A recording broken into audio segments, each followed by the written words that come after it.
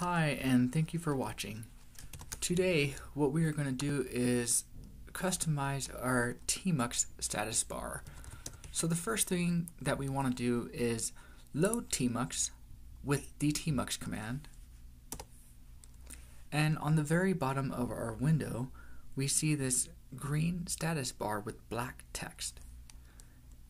And what we can do is send a command to tmux to let it know that we want to use different colors. So the first thing we need to do is enter into command mode. And the way we do that is by inserting the prefix key, which is Control-B, followed by the colon. And the command here is set option status style FG for foreground, the colors we want, BG for background, and also the color that we want, and then we just hit enter. So as you can see on the very bottom of my screen, I now have my custom colors. The problem with this though is that this change is not persistent. So if I load another tmux environment, the bar is green as it initially was.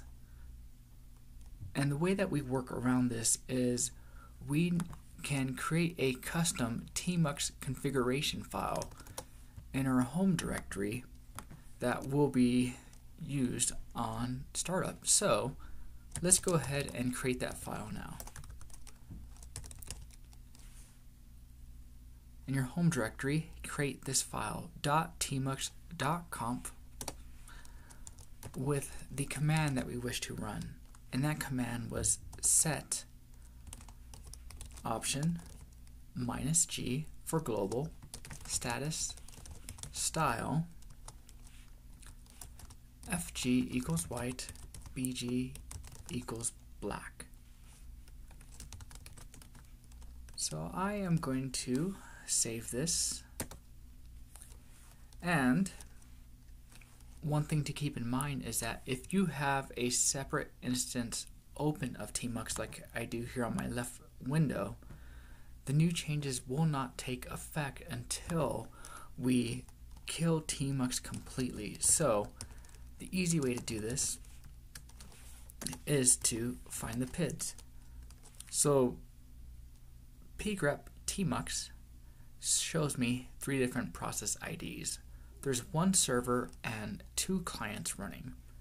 So I'm just going to run the command kill -9 $ to tell my kill command to extract the values within these parentheses. And I'll hit enter again. Okay, now if I bring up a new window and I type tmux, my new settings are now being honored, and these ones are just kind of remnants of my previous tmux session. To show you the persistent nature, I'll go ahead and open up another window here and type tmux, tmux, tmux, and so forth. And as you can see, the banner at the very bottom is always black with white text. This is pretty simple, but just to leave it here, all you need to do is modify this config file with the colors that you like. And then if you wish to change these colors during a currently active tmux session, you would use the prefix key, Control-B, followed by the colon, and then you insert your command here. So that's it. Thank you for watching. On the next video, I will show you how to extract data from commands to use that as part of setting up your tmux environment. So, thanks for watching.